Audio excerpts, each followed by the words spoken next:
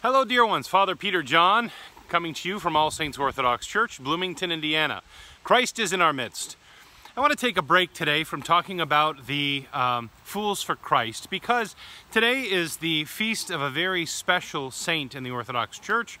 Not that all saints aren't special, but this one's pretty amazing. His story is astounding, actually. It's this great story of conversion.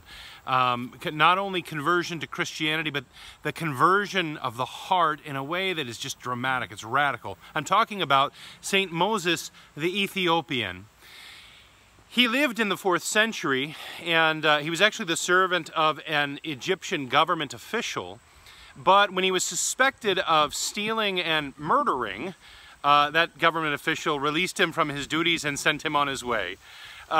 So Moses, you can see from the icon, he was actually a very large, a very daunting figure, very strong. And he quickly became the leader of a group of bandits. They were thieves, and they terrorized the Nile area and Upper Egypt with violence. And they were a bad group of people. They did a lot of bad stuff. Well, one time, Moses was trying to rob a certain place, and there was a dog barking, and so as the dog was barking, it alerted the people there that there was someone coming. And so Moses swore vengeance. He was going to get vengeance on the owner of that dog for foiling his plan. Well, so he went, Moses did, another night, and he put his knife in his teeth, you know, and he was swimming through the river. And as he approaches the hut where the owner of this dog lived, well, the dog started barking again. And so the owner of the dog ran away and fled. Well, Moses was ticked off. So he grabbed a couple of this guy's sheep, tucked them under his arms, and then started walking away. But what happened was, you know, when the neighbors find out there's stuff going on, they want to get rid of the problem. And so there was kind of a group of people who began to hunt Moses. And so Moses took off for the desert. And he came upon this monastery, this monastic community called Sketis, outside of Alexandria. And he went there to hide. And while he was there hiding for his life, what he discovered was he was overwhelmed with the peace of these brothers, with their simple way of life, their simplicity, their satisfaction with the lack of possessions. They were just filled with God, and he saw that and he wanted it. You see, people are always looking. They're always watching us. They want to know, is our Christianity real? They want to know if Christ is abiding in our hearts. They want to know if we have been changed by Christ or if we are trying to create God in our own image. There's my soapbox. Anyway, that's what happened to Moses. He sees these monks and he says, this is what I want. So he's baptized and he becomes a monk. And he was truly being transformed.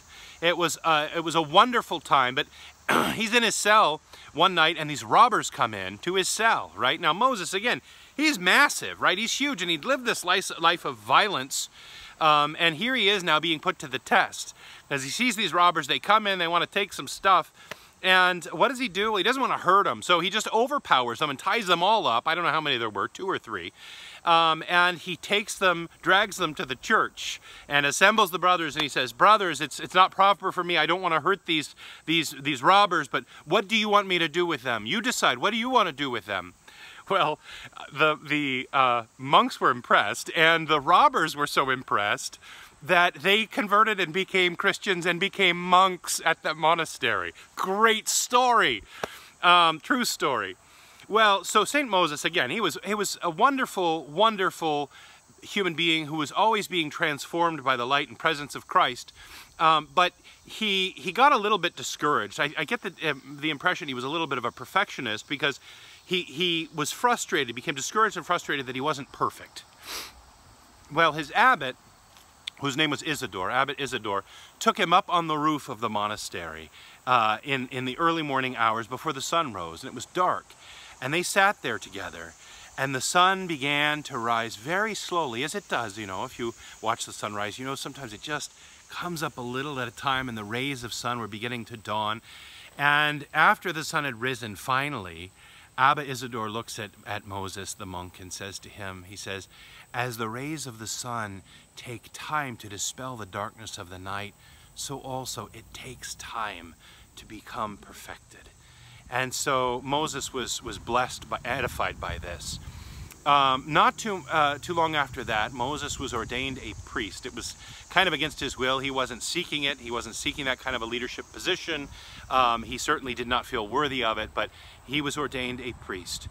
And so there's this time then that one of the brothers in the monastery was caught in a certain sin. We don't know what it was. We don't need to know what it was. We're not told what it was. But all the monks went to the church and they called Moses and they said, come to the church because this brother was caught in sin and we want to talk about what to do with him. Well, Moses didn't show up. So they sent somebody to go get him and they said, bring Moses here. Bring Father Moses. Well, Moses came and they said, how come you didn't come, you know? And he came and he had this basket on his shoulder, and all of this sand, it was filled with sand, and the sand is running out of the basket, just leaving this trail. You can imagine it down the hall of the monastery into the church, and there's this sand that's coming out of the basket. And he says, my sins run out behind me and I don't even see them, and here I am coming to judge my brother. Well, all the monks were humbled by this. They remember the words of Christ, you know, see your own sins before, remove that plank out of your own eye before you remove the sliver out of your brother's eye. And so they let the brother go in peace. They all forgave him. Well, Moses was eventually sent to a different place to be the abbot of a monastery, and he served there very faithfully. His monks loved him.